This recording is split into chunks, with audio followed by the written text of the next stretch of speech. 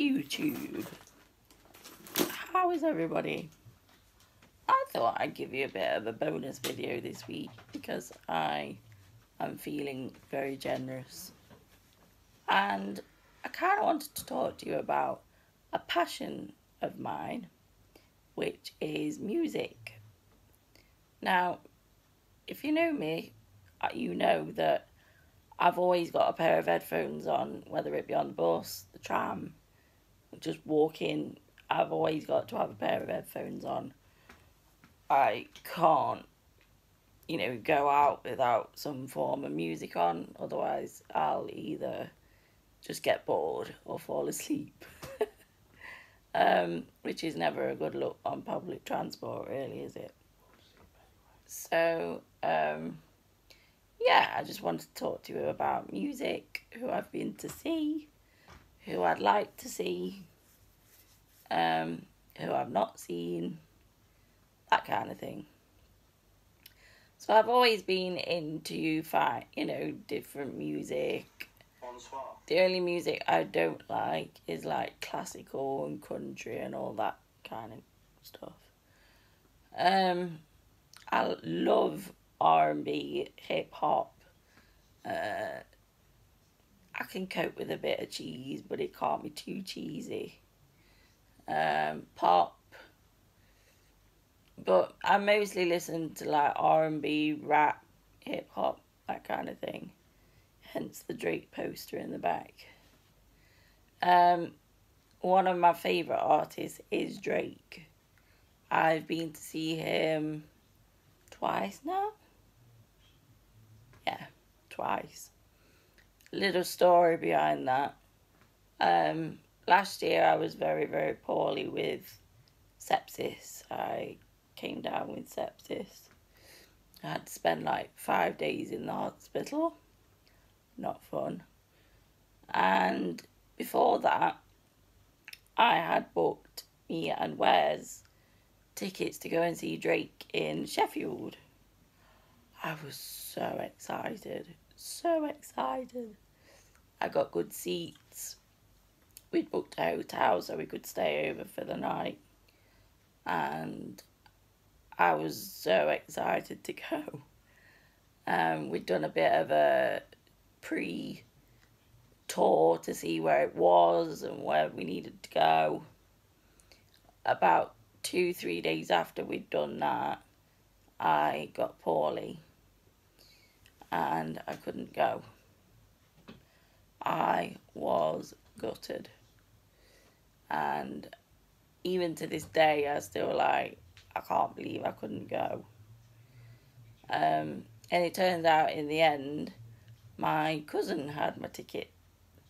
And while I was in hospital, he kept sending me WhatsApps of the concert, which was nice. But at the same time, I was like, stop sending them me, I want to be there. So, yeah, that was a little bit heartbreaking. And I did try and get I did want to go to London when I got better, but it was too far to go and too much, effort really. But hopefully it will be back again and I can try again. So who did I go and see? So my first concert was a girl group called Eternal. I went to see them at the Royal Concert Hall in Nottingham. I can't remember how old I was. I want to say I was about 10, perhaps a little bit younger. Oh, and I loved it. I think I knew from that point that music and going to shows and concerts was going to be my thing. And then I've been to see Beyonce once on her own. That was at Sheffield. And once with Jay-Z when they both did the On the Run 2 tour just not long ago. That was June this year. That was amazing. That was probably one of the best nights of my life because it was in a massive stadium. It was at the Etihad in Manchester. Sorry. and it was in the stadium. There was about 70,000 people there. Oh, the atmosphere was just electric. I wanted to go again. I didn't want to leave the concert at all. I wanted to stay and do it all over again. But that's probably the furthest I've been for a concert, actually. I would say so, yeah. Who else have I seen? I've seen JLS a couple of times. They were good. I'm trying to think who else I've seen. I used to work at the arena, funnily enough. I used to be a steward. So we could hear all the music as we were working outside, or by the doors or wherever we were put that night. And I got to see a couple like Diana Ross, and there was somebody else, I think it was Lionel Richie I got to see. Yes, that was another one. Me, Mum and Wes went to go and see Lionel Richie. Oh, he was brilliant. Don't get me started on that. Yeah, don't get Wes started. He lost all his footage. No. He was not happy. He was not happy. So yeah, I love music. And you know, that's my passion. I've never really been like Wes is more film. I'm more music. So if you want film trivia, go to Wes. If you need music trivia, come to me. I suppose I kind of like rap because like my cousins liked it back in the day. And so that was what I would normally hear. My mum, obviously, I like Motown and stuff like that.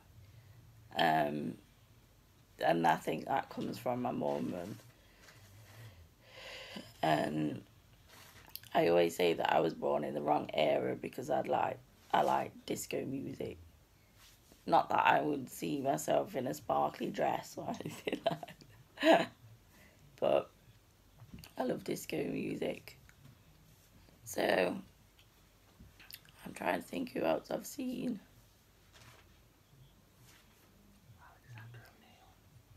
Yeah, so Alexander O'Neill. He sweat like mad that night. Saw that chicken. Saw the chicken, yeah. I've seen quite a few people really. And I'm trying to think of who I want to see next. I'd love to go and see Skepta. Yeah, boy. I'd love to go and see Skepta.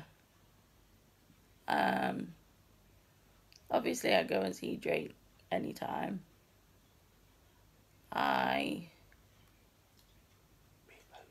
Probably Stormzy as well. Quite like to go and see Stormzy.